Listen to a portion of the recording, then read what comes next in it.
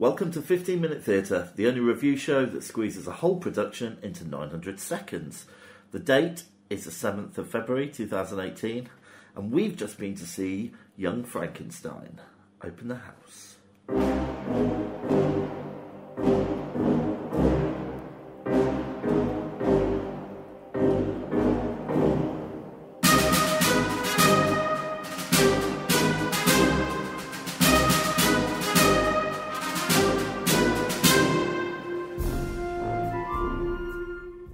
Hey Vicky. Hi James. How are you? I'm alright, thanks. How are you? Yeah, very well today, thanks. Good. Just today. Only today. Only today, but you know, that's a shame. who knows what tomorrow will bring. Hopefully it'll also be well tomorrow. I'm hoping so. Okay, so we've just been seeing Young Frankenstein at the Garrick Theatre. Indeedy. I'll give you a little fact file about it if I may. Oh, alright. Okay, it was adapted from the film by Mel Brooks. Yeah. Directed by Susan Stobin. Yeah. Written by Mel Brooks and Thomas Meehan. And notable actors, Hadley Fraser played Dr. Frankenstein. Leslie Joseph, Frau Blucher. Ross Noble was Igor. And Summer Strallen was Inga. Yeah. Was at the Garrick, and it's running until September 2018. Yeah, if you say so. It is. Okay. So, do you want to give us a synopsis? Yeah, okay. I feel that you don't really feel the synopsis. You seem always reluctant when I ask you to do it. Well, because I feel like it's a lot of pressure. Well, I think it's good for you to have a bit of pressure. I have pressure all the time. It's basically the Frankenstein story, but with a Mel Brooks twist. If you don't know the Frankenstein story, it is about bringing a dead person to life who is a monster, and that's it. That's amazing. You've outdone yourself this week. Do you care to elaborate on it? No, I think that'll do. It's like I said, it's a Mel Brooks film turned into a musical, basically. It's based on the film, and if you've seen the film, that is the synopsis. Yeah, absolutely right. So, first impressions. What do you think? Well, I felt... Well, I didn't... I start off, I couldn't really warm to it. I felt like it was a cross between a pantomime and a carry-on film. You know, that's all I've been thinking all the way home. Yeah. Panto, carry-on film, very likeable, yeah. But the set was very panto. The performances were better than panto. Yeah, but I warmed to it as it went along. At first I was like, considering that there's been a lot of stuff about feminism recently, it is a very, very unfeminist production. There's a lot of boobs. It's very sort of Babs Windsor. It's very picture postcard, isn't it? Yeah. It feels a little bit dated. The humour feels a bit dated. Yeah. To me. And I think if people are a big fan... I've seen the film. You haven't seen the film, have you? Or you can't remember? I've seen bits of it. I haven't seen it the whole way through. Okay. Sorry. I think if people love the film, yeah, then they'll just love this because it's taken all the best bits of the film and expanded on it. If Yeah. you don't know the film, then I think you're very much in danger of having quite a few dated jokes and predictable humour, all in very good taste. But I always feel it's quite hard for actors taking on a role that Gene Wilder has done as well.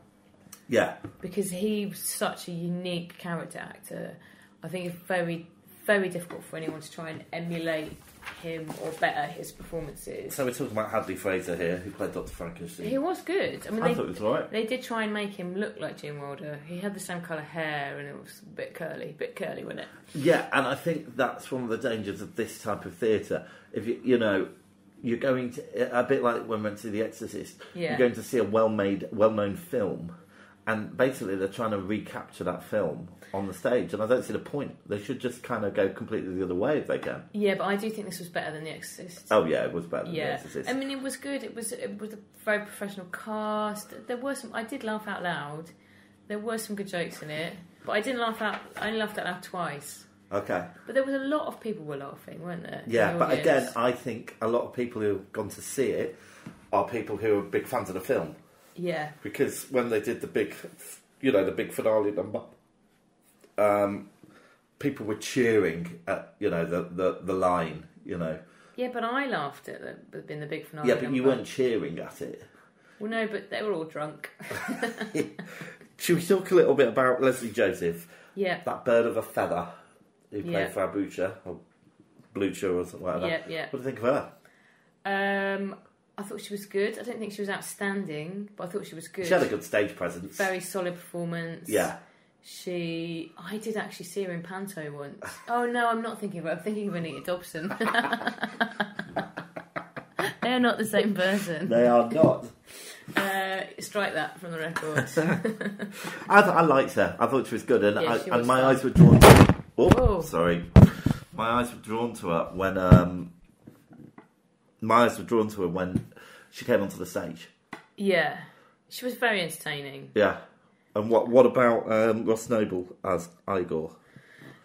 I thought it was a bit over the top, but again, but thinking about it, that is quite Mel Brooks, isn't it? Yeah, I mean, he, out of all the characters, was probably the most like the one for the film. Yeah. And he hammed it up, but I thought it was good. Yeah. And like when they did the songs and the numbers, it was quite entertaining. Yeah, no, it was. And the numbers were very short.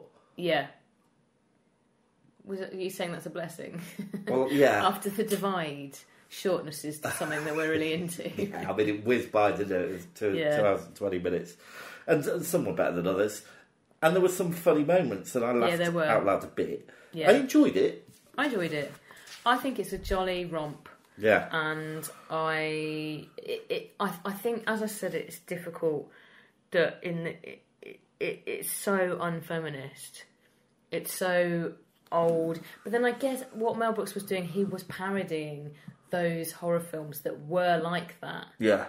So that's purposeful that he's done that. Well, it is, but the problem is, he was parodying films 40 years on from the films. Yeah. We're now 40 years on from that. Yeah. So it's tough. What did you think about the staging? I thought the staging was pretty good. Some of the backdrops were a bit rope. There was a lot of backdrops, wasn't there? It was very panto. You'd have a backdrop and then you'd fly in a bit of set. But then that again is probably part of the power. He's parodying the rubbishness of those old horror films. Yeah, probably. So that is part of the thing. I would like to say for the record, those old horror films were not rubbish. I watched 5 sci-fi black and white films on the weekend. Yeah, but if you're thinking of like brilliant. Hammer horrors and things like that, the sets were quite clearly made out of plasticine and straws. Yeah, fair enough. But they probably didn't have plasticine in those days, but you know what I mean. they were definitely made on Blue Peter. So, any standout moments for you? I liked the Putting on the Ritz song. Ritz! Yeah. Is that a spoiler? Not if you've seen the film. Well, yeah, I don't think it's really a spoiler. Yeah. People won't know what I'm talking about. What? That from that line, if they don't know the film, they won't know what I'm talking about. Yeah. I like that. That was the first bit I laughed in. Yeah. There was another bit. When else did I laugh? Do you remember when I laughed? Did you notice? No, you were too engrossed. Riveted.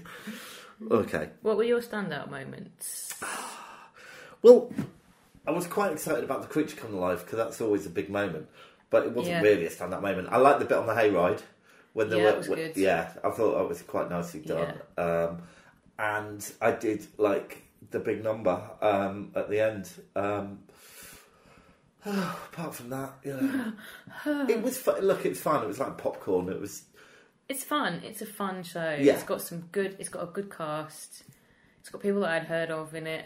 Yeah, absolutely. Which is not always a good thing, but I felt like it was strong. It's fun. It's better than The Exorcist. And do you know what? Actually having people I recognised made that slightly better this time.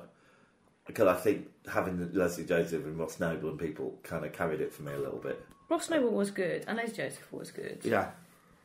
All right. Okay. Well, shall we take a break and we'll come back into the story? Yeah, let's take a massive break. Let's just sit here for a couple of minutes and then come back. So we're back after our massive break. You all right? Yeah, I'm all right. I'm holding up, thanks. Good stuff. All right, so we got our new feature. Oh, what is this new feature? Right, it's called Creature Comforts, or No, it's still called Creature Comforts. Okay. All right, so you've got to bear with me. All right. All right. A feature in progress. Feature in progress, so we might need a bit of refining. Yeah. But what we're going to kind of do is talk quickly through things about the auditorium. So, ushers. Anyone? Did we have any problems with the ushers? I didn't. They were all quite nice. They were fine. I didn't really. I neither cared for them nor cared not for them. Okay, what about the seats? Right, width-wise, okay. Legroom-wise, pretty awful. Yeah, we were packed in. I actually felt really claustrophobic. Yeah. So yeah, not happy with the seats. No, I mean I wasn't uncomfortable, but it was short, so that was all right. They were wide enough. Yeah. And they weren't really uncomfortable seats. It was just purely legroom. Yeah. And I'm only wee, so yeah, it was tiny. And the woman in front kept looking behind her. I'm sure it's because my knees were in her head. Yeah. Nothing I could do about that. Let's go on to the audience. Yeah. Oh, God. There was this guy in front of me who leaned forward the entire time. So all I got was his huge head in the middle of the stage. That really annoyed me. I feel like rating the audiences. I know I complain about the audience quite a lot. We're not going to rate them, we're just talking about them. And we have quite a rowdy bunch next to us. Yeah, I didn't mind that though. I think they had. They were all right, they were fine. And what do you think of the auditorium itself? Well, from where our seating wasn't very good. We couldn't see a bit of the stage. So that was a bit rubbish.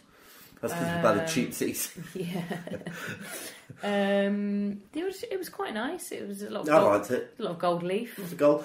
Which I always think denotes quality. Oh, there you go.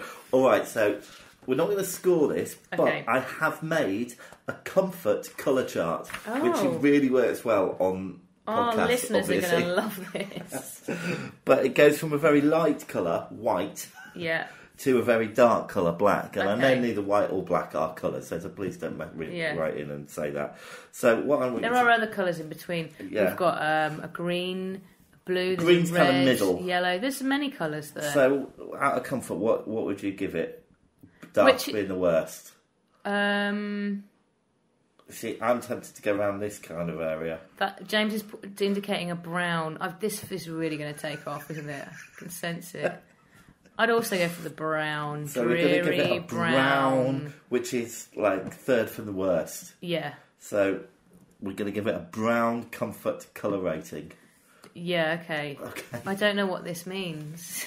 well, that's just what it means. So the Gareth gets a brown rating from us. I mean, it doesn't sound good, does it? No. What we're looking for is white, yellow, orange.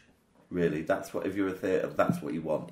Yeah. What you don't want is a brown, grey, or a black. Yeah. Okay. I'm not sure this sits right with me. Well, you're the one that wanted to stop the water feature. Yeah, I'm just not sure that a colour chart and a podcast is the best way to go. But we'll try it. It's going to be Let's amazing. see if anyone's got any comments on the colour chart. Please let us know. You can say, right. Okay, let's get on to the scores. Okay. All right, I think you should go first this week. Oh, damn it. Okay, performances. I think actually generally were pretty strong. I think, as I said, it was really panto. But I think that's the way it was directed, so I feel like I can't judge the actors for that. Yeah. So I'm going to go for an 8. Okay. I thought the performances were strong. I enjoyed the leads. Yeah. None of them bothered me. And none of them bothered me. They didn't. Go and see this play. None of it bothered me. I'm going to give it an 8.5. Oh, 8.5. Yeah. Boom. Okay, staging and technical. Right, well, I liked the snappiness of it was very colourful. It was very They had some good pyrotechnics. They did have good pyrotechnics. The pyrotechnics were very good. Yeah, I'm going to give it 7.5. I'm going to go for a 7. Okay. Is that it? Well, the thing is about it is, I mean, I don't think the set was the most amazing, but I think that was part of the plan and the parody. Yeah. So maybe I'm marking it down a little unfairly, but that's what I'm going to give it. Fair enough. It was better than The Divide. Okay. And what about narrative, plot and music? The songs were pretty jolly. Yeah. The narrative was the same as the film. Yeah. Plot, same as the film. I'm going to go 7.5. Okay. All right. For all the same reasons that you've said, I'm just going to mark it slightly lower. I'm going to give it a 7. Oh. I think 7's a good rating. I nearly went for a 7. Yeah.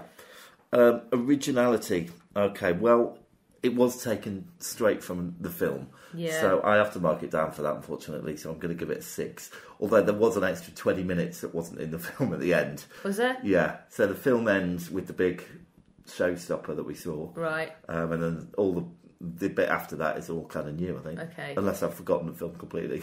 Oh, well, I wouldn't know. Anyway, what do you think?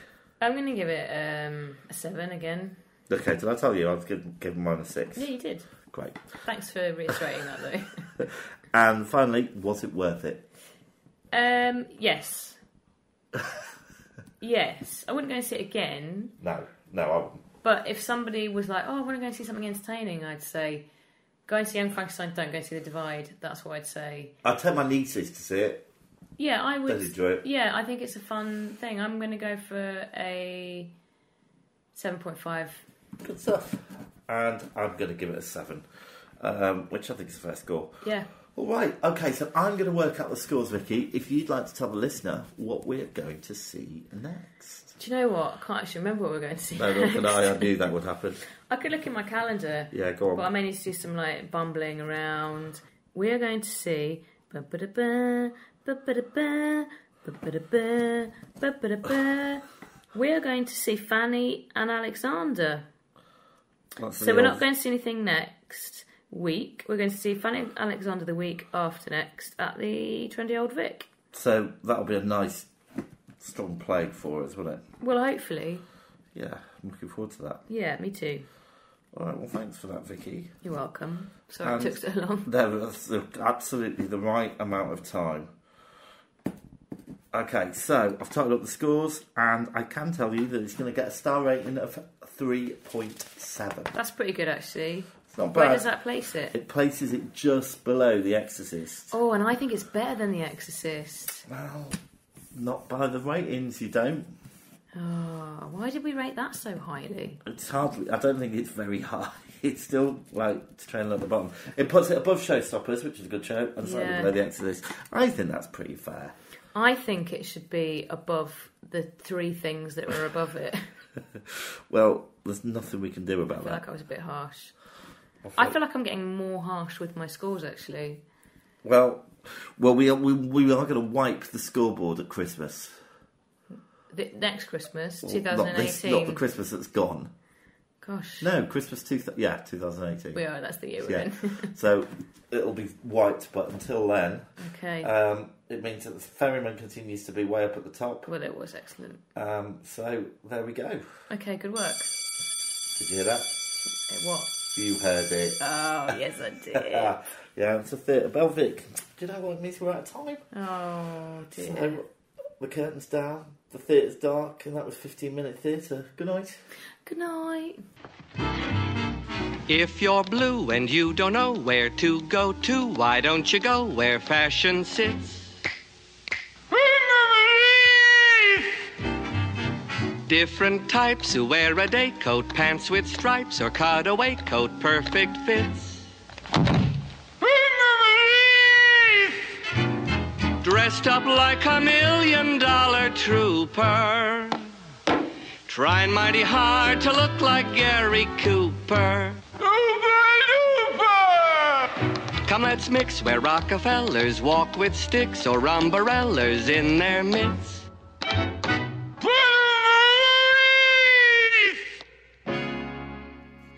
If you're brave enough to have your theatre production reviewed, please contact us at 15minutetheatre@gmail.com.